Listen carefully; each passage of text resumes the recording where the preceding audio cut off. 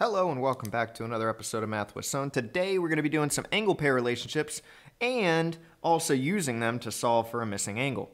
So the first thing we have to do is maybe identify what is the meaning of complementary angles. Well, the meaning of a complementary angle is it is a right angle or adds to 90 degrees. Whereas a linear pair, by the definition of it, is a line and would be considered supplementary,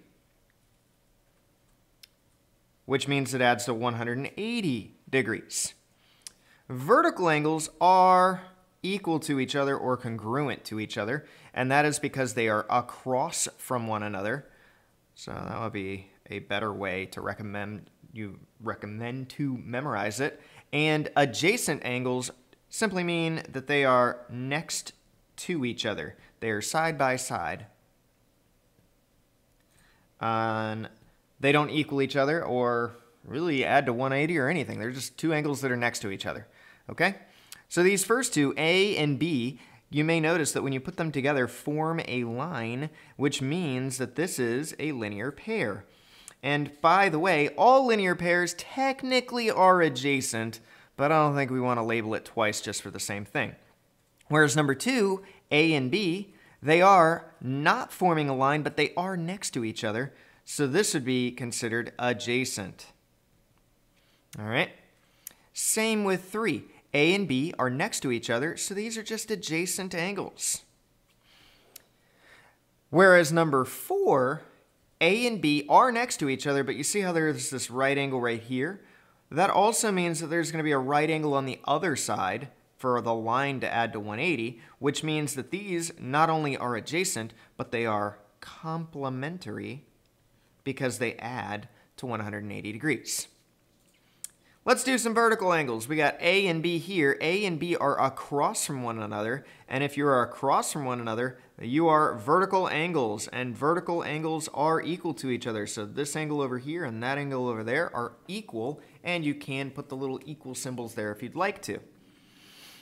Number 6, even though there is a line here, A and B are not the entire line. You're missing this like other angle that's just vacant and blank. So A and B don't form a line. They are a part of a line, but they don't form a line by themselves. So these are just adjacent.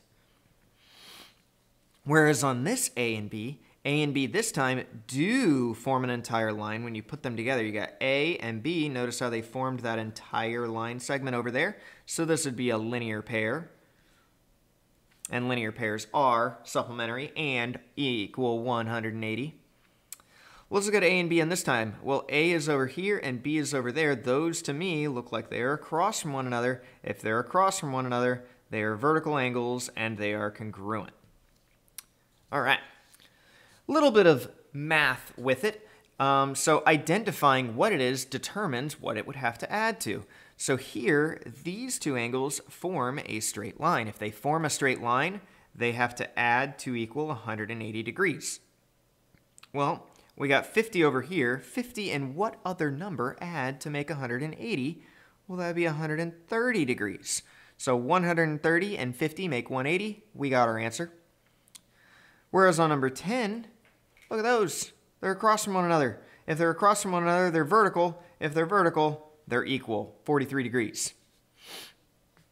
All right, 11, this one takes it up another notch. You have to know not only what angle B is, but in order to know what it is, you have to understand that all the way around a circle is 360 degrees. So if we have 209 here and 96 there, how much is left over out of the 360? Well, you could be like, well, 96 plus 209 plus B has to equal 360. If you want to do it algebraically, you could also just subtract those two numbers from 360. Minus 96 minus 209.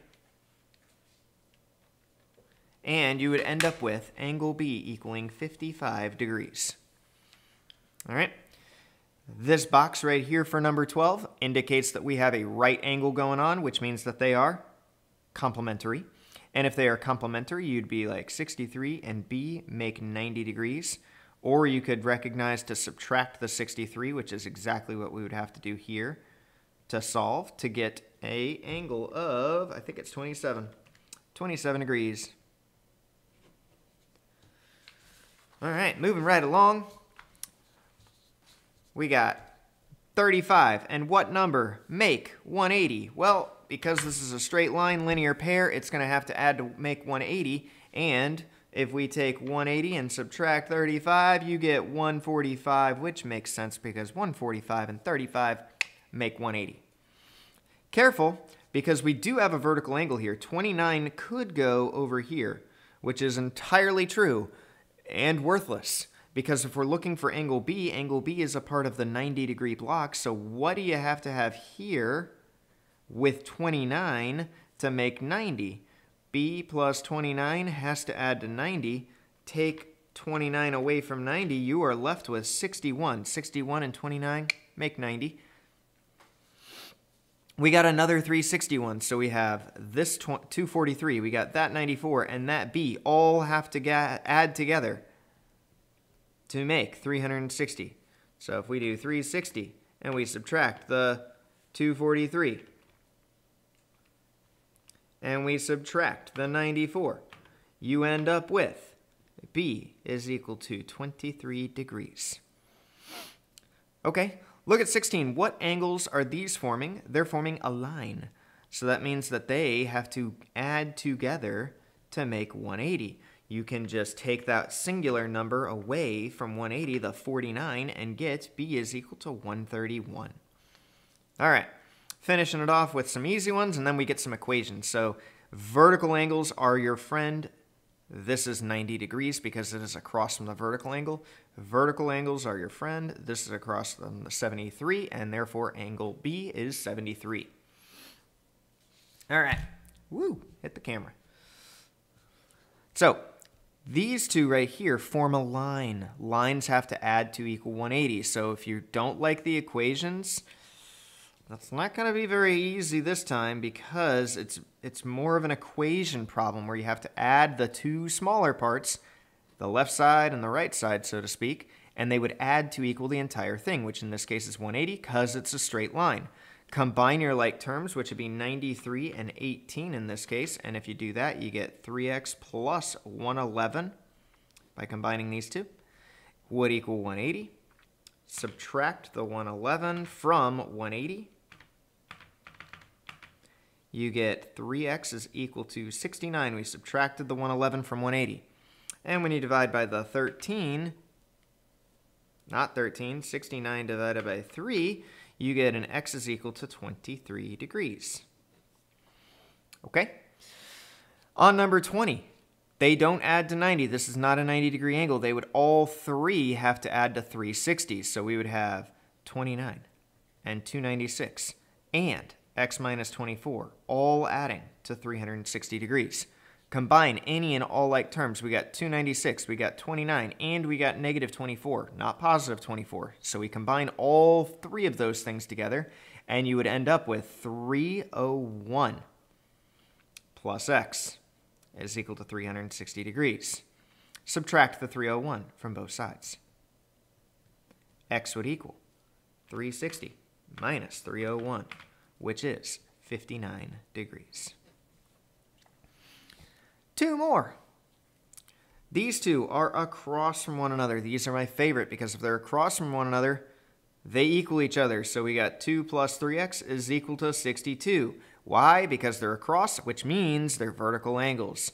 Subtract the 2, subtract the 2. 3x would equal 60. Divide by 3. 60 divided by 3 is 20 degrees, friends. And last, we have these two angles right here. They add to 90 degrees. So we got 6x plus 2 and 40. They make complementary angles. They are a 90 right angle. So that 6x plus 2 and the 40 would add to 90. The reason that this is 90, by the way, is not because these two are vertical angles. It's because that they make a straight line. If we have 90 over here, you'd have to have 90 for like the other two from here to here. All right, combine like terms. We got 6x plus 2 plus 40, which makes 6x plus 42 is equal to 90. Subtract the 42 away from the 90. 90 minus 42 is 48. And when we divide 48 by 6, you get x is equal to 8. That's going to do it for this one. Until next time, everybody, stay positive, and I will see y'all later. Bye.